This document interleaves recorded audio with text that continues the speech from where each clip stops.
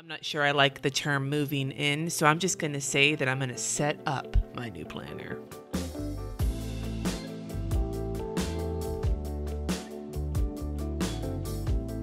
Hi everybody, today I'm going to be setting up my new Erin Condren for the academic year, July 2019 through June 2020. 2020. Holy shit, time goes by fast. Insert cliches here. Like I said in the intro, I think the phrase moving in feels a little weird to me, especially now that I don't really use the monthly calendar for future planning. I do a Google Calendar for that. Man, it makes me think of Billy Joel and like moving up. Anyway, sorry. Coffee. So today I'm going to be getting this planner set up. This is the Erin Condren Neutral Horizontal. The cover I have on it is actually the one that came in the seasonal surprise box. I really love this cover, and since I have a rose gold coil, I thought it would be really pretty. I have a kaleidoscope cover. Many of you know I love the shit out of that pattern. I'm actually sitting on the Sherpa right now, the Sherpa throw of that pattern, but I figured it's summer, might as well use this. So let's get into it. Now, I have not done anything in here yet. I have actually put post-it notes in for the things I know I want to do, so we'll just go through that and see how things go, and I'll talk about what I've done this year in my current planner. And if you're interested in seeing a flip through of that planner, let me know in the comments below and I will flip through it at a later date sometime in July. So now I normally don't write my name in it. Swear to God, this is like not something I've done. It's funny, you know, I've written people's names in their planners so often, like things like Go Wild and other planner events. People ask me to put their name in their planner, and like, here's mine. Doesn't have my name in it, but I think this time I'm going to write my name in it, because why the fuck not? And instead of in black, I think I'm going to write it in gray to make it match. Matchy matchy. I'm going to use the gray brush mild liner. Fuck yeah.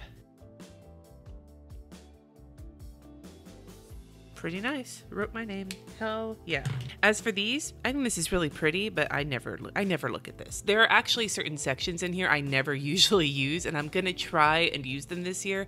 I have been doing a lot of kind of peeking at what other people are doing to try and figure out ways to use some of the different sections to at least give them a try. I may not stick with it. I probably won't, knowing myself, but I'm going to give it a shot. And the first thing I'm going to do is actually a suggestion several of you made in my mid-month bullet journal check-in, and that is to move my pain tracker from my bullet journal to my Erin Condren, because my bullet journals, one notebook does not last me an entire year. I am currently in my second notebook of this year, and I will likely have at least one more, if not two. I don't like moving my pain tracker. Like, I've done that before, and it's just annoying. Some of you guys have suggested tip-ins. I just don't like I just don't like the feel of that. I've tried using my old bullet journal, which is what I've been doing this month, and it's in my drawer next to me, and I never remember to take it out. And to be fair, I've been pretty much on painkillers consistently this month, so there hasn't been a lot to track. I think I'm going to use this section for a pain tracker. Now, here's what I'm going to do. I'm going to use the Krissyanne Designs transparent dots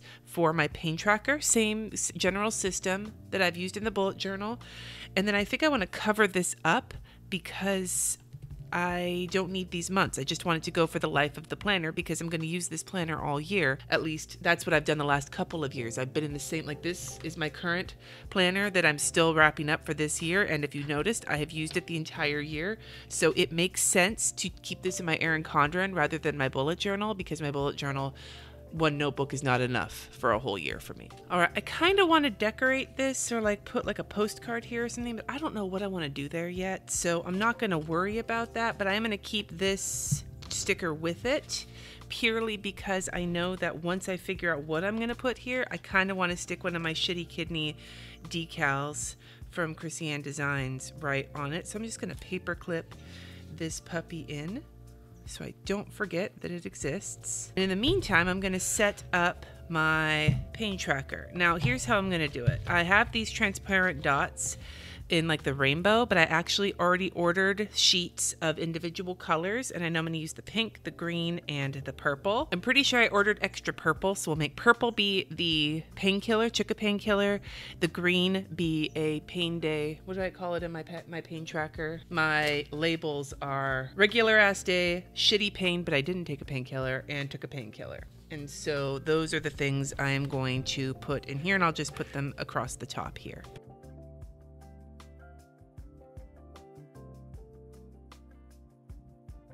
This is one spread down. Let's move forward. Now, this is another one I never fucking use. And who did I see do this? I actually took a screenshot because I saw somebody in We Love EC post this. Who was it?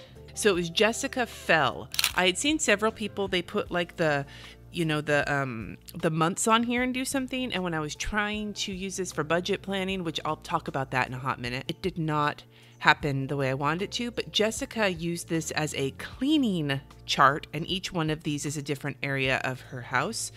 Well, I don't actually want to do a cleaning chart because fuck that. But we have so many little projects around the house and outside of the house that need to get done, and we're actually making progress on them. In the past, I've put them in the bullet journal and I haven't ever referenced it again, but if I'm gonna be going back here every day to add my paint in, then if I put them here, that might help me, especially because we are actually working on a lot of these projects and I'm starting to get overwhelmed. So what I'm gonna do is separate this into different sections of our house, and I will put some of the projects I have off the top of my head on there, and I will go back through with my husband while we are on vacation and make some more notes, and then I will let you guys know. I'll show you a picture on Instagram or something, you know, assuming I ever post on Instagram again, of what this looks like. But let's start with, I think I should use some washi tape here to decorate this. I feel like this needs a little something. I think I'm gonna cover this top up because I don't really think that matters. That's not really part of what I want to do. And then I'm going to utilize these washis. The purple is kind of in the same color family, and it's got the rose gold to match the coil because I want to be matchy-matchy. But yeah, I'm going to start by just whiting out this so I can put some washi on top of it.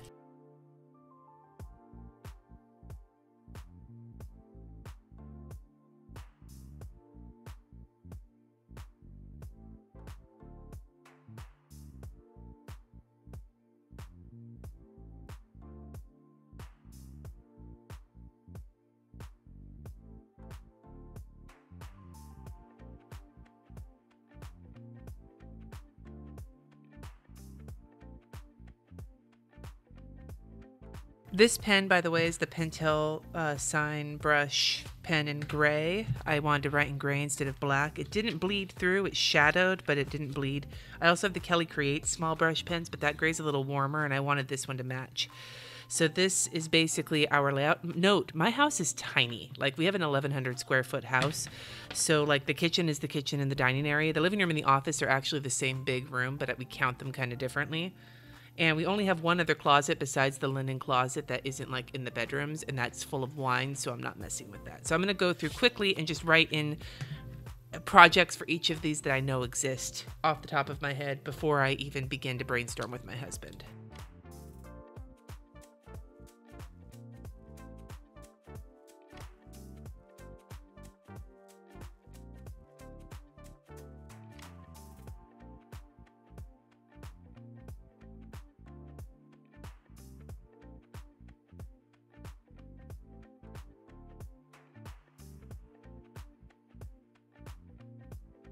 All right, here is where we're at. So up at the top here, I put house projects, which is the whole spread. And then these two are actually for the whole house. We need to replace all of the old crappy doors and jam, like the door frames. And we need to go around each window and clean up the trim. When they put the windows in this house, they did shitty plastic trim as opposed to the wood. And so we just need to yank out the plastic, put in the wood, and then paint, which is something that's been on our list to do. We just haven't gotten to it, but that's for the whole house. So I didn't want to put them in any of these. Each of these has several projects. There's also more I'm not remembering right now. This is the life of being a homeowner, my dudes. I know there are some of these for sure we want to get done this summer. The beadboard in the kitchen, repainting. I need to paint the accent walls in both my kids' rooms. Katie just wants to get rid of the accent wall because the color's so dark, and RJ wants to refresh his because I did kind of a poor job painting it. I didn't get enough paint, and so it's kind of patchy looking. So that's been on my list as well. And I forgot to put that we're replacing their light fixtures. The kitchen is probably going to get the most attention this summer, and the outside. When the painting is done, we want to start work on the landscaping as well. We bought a hoarder house, and we're doing almost all of this ourselves and with the help of our friend, so it's slow going, but I feel like we've made a lot of progress in the 2 years we've lived here, and we're continuing to make progress, so I'm proud of that. I love how this turned out, though. I really do. I want to keep looking at it, no lie. This note page that's at the beginning or the end of every month, I guess it could be the beginning of every month or the end. How would you refer to that, I guess? Looks like it's the beginning of every month. I don't know what to do with this yet. So I'm going to leave that alone for now because I didn't even think about it. Moving forward. As you can see, here is the month. And again, I found some inspiration. Oh, I have so much shit on my desk, P.S. I have been trying to figure out, like I saw Lakin, she just taped these pages together because she didn't want to use them, but I want to give them a try. And so here is what I'm thinking about doing. So on this page, Jen McIntosh actually put like post-it notes here to divide it into columns. Hers is the colorful, so it looks slightly different, and there's no dot grid, but I love the idea of this. And so I was thinking about doing this for like things I want to work on art-wise over the month. Like, what paintings do I want to work on? Are there new skills I want to work on, or classes I want to take on like Skillshare or something like that? So that's what I'm considering doing for this. I'm not quite sure yet.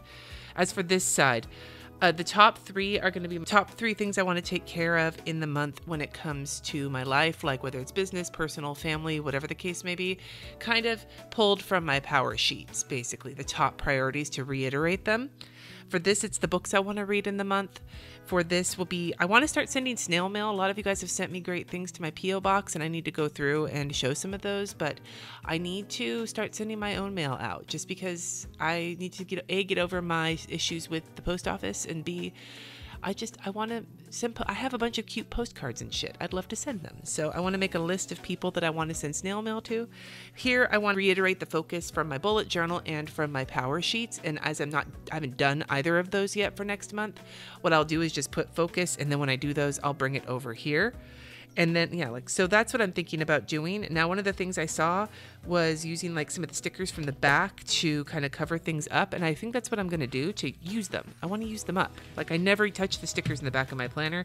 I've already used 3. Look at me. So maybe these ones. I could always find different ones too. It doesn't have to be from in here, but this is a start, I guess. Now, again, this may work. This may not work. If this doesn't work, I may do what Lakin did and just, oh, there's 4. Top 4. Just kidding.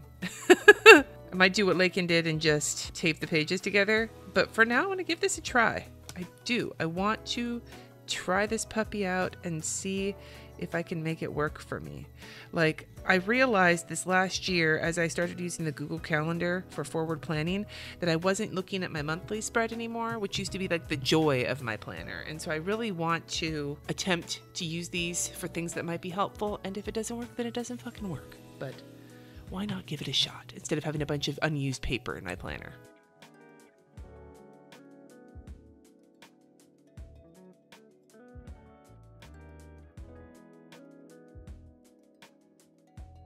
Okay, so here is kind of how I've set it up. So art, learn, and teach, aka what do I want to create, what do I want to learn, and what do I want to teach, whether on my YouTube or Skillshare or on my Patreon group. This will probably be light this month because of finishing the book. Actually, they'll probably all be light this month because of finishing the book. And I'm also getting surgery at the end of the month. I got it scheduled. It's scheduled for the 23rd. So who knows? But I will use this and I will fill this in later when I have a chance to think about it. So this will be snail mail. And I would like to decide now how many people, maybe 4, 5. How many weeks are there? I'm putting right here the War of Art, because I have still not finished it, and I've been working on it for what seems like forever. But I'll look at my other books and everything. This will all get filled out soon, and I will make sure to show this at the beginning of my next plan with me, or maybe the first plan with me in here, or on Instagram, something. I will show you this filled out, and then we'll see how it works over the month. But that will be these pages. Now, next for the monthly, like I said, I haven't been using it for future planning because I use Google Calendar for that now. And I was going to use this for budgeting, but my husband and I actually have been talking about budgeting and doing bills together.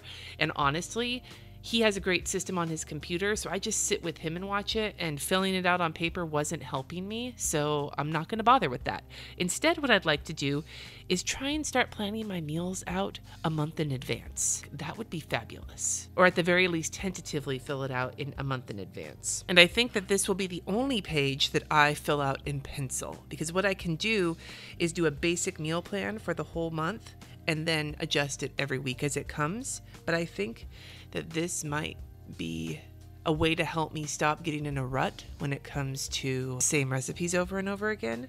So instead, I'm not going to fill this out yet because I haven't actually sat down and done it yet. But what I am going to do is just write meal plan across the top here. If you'd like to see me try and do this, if you want me to document my first attempt to do a month worth of meal plans, let me know and I'll make a video of it when I do it. But I want to do it kind of when the kids are here, which will be next week, because then they can have some say in it. And this would just be for dinners. I don't generally plan breakfasts or lunches, even in the summer. I just buy things that I know we'll eat and we take care of ourselves, because I'm an adult and my kids are teenagers. So this would be the meal plan. And then right here, what I should just make note of is like anything specific that's happening that month, to recognize like weeks where, and actually I should probably put my custody in here too, because that'll be a good reminder to plan meals. So if I put custody here and make a note down here in this column of certain things that are happening, let's do that. I think that's a good idea.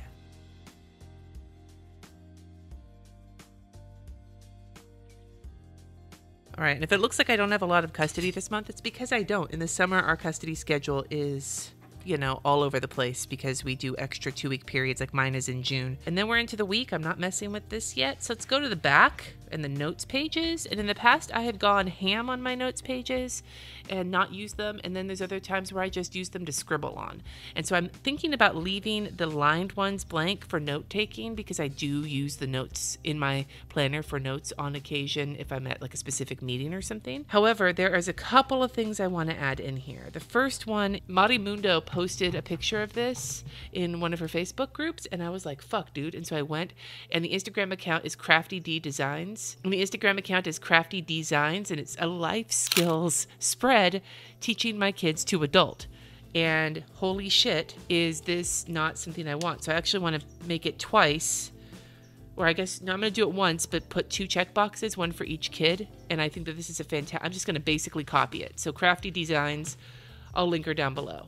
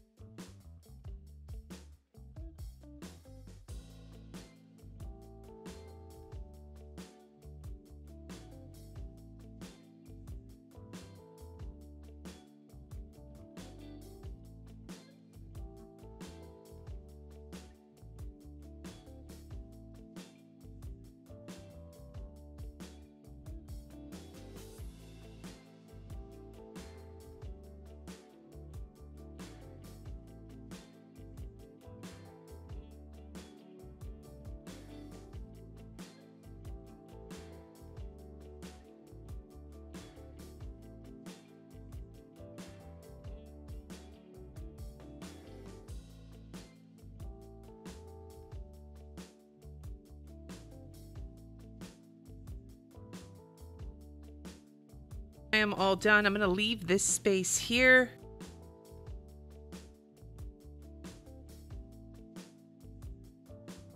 Teaching my kids to adult with the credit to Crafty Designs for the original spread. I took out at least one. I know I took out how to iron clothes. I don't fucking iron clothes, so I don't give a shit. And I added several in here. So for one of the things I added for traveling was packing for a trip. I added understanding car insurance and how to drive. I have teenagers, so those things are on my mind. In time management, I put manage your schedule. And then I added 2 categories, one for health. Again, I have chronic illness, so this is on my mind. I put understand insurance language, so things like copay or co-insurance, stuff like that.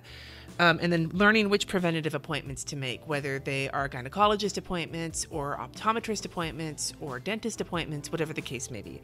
And then for taxes adulting, which is another section I added, I put understand income tax and what it means.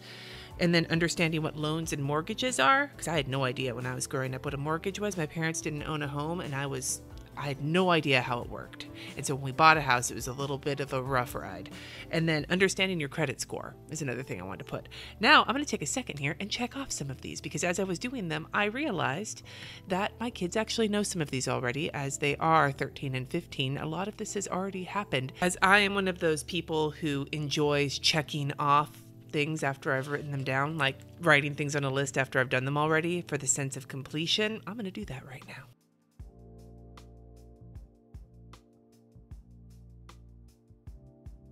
got several of these checked off. In the household, the kids already do their own laundry, already clean their own bathroom, and already do the dishes every other week. Katie can cook basic meals. RJ can make eggs, but I think I'd like to get him more than making eggs. They both can navigate public transportation. They both actually take the city bus home when they're at their dad's house. And they both can pack for a trip because they've been packing for retreats for a couple years now. As for, like, some of these things they know, but they don't know. So I didn't check them off. In the time management section, they both can get themselves up on time. Whether they do it on a consistent basis is another question altogether. And then they both know how to answer the phone. Katie is actually very good at responding to email and doing it well in a way that doesn't look janky. RJ, not so much. He responds to email. I wouldn't say he knows how to do it in a adult kind of way.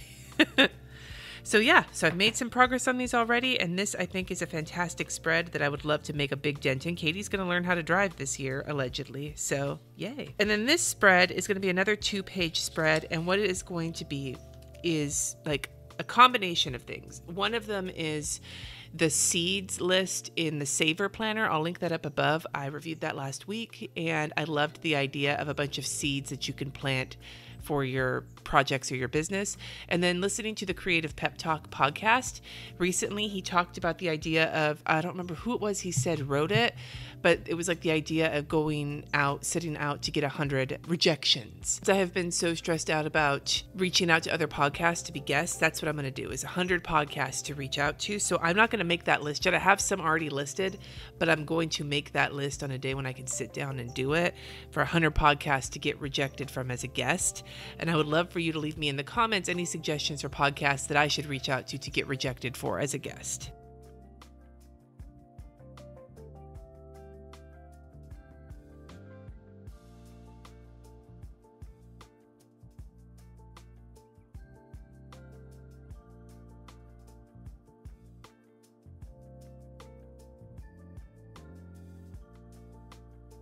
There we go. That's the spread for the 100. That's a lot of check boxes, but for a whole year, I think that's doable. Now here is this situation, and I've seen a lot of people do some fun shit when it comes to doing this, and I think I want to use this for savings. Jesse and I really want to build up our savings this year. So if I use each of these for a certain amount of savings, I'll talk to him about which one we want to use, then we can fill these in with hexagon stickers. That's something I saw with Plan with Lakin. I think she got it from somebody else. I'm not sure who though. I want to cover up my pen test. So I covered up my pen test with a Happy Planner sticker. I put savings tracker, and it'll be in increments of 500, I think, although I'll peel that off and change it out if Jesse and I change. Haven't figured out what I want to do with this or these sections. So for now, I think this is actually going to be my setup so far. I will check back in with you. Let me know in the comments if you are changing out your planners for the end of the 2019 academic year. I'd love to hear what planner you're using. Let me know in the comments below. Thank you so much for watching. Subscribe if you haven't already, and I will see you in my next video.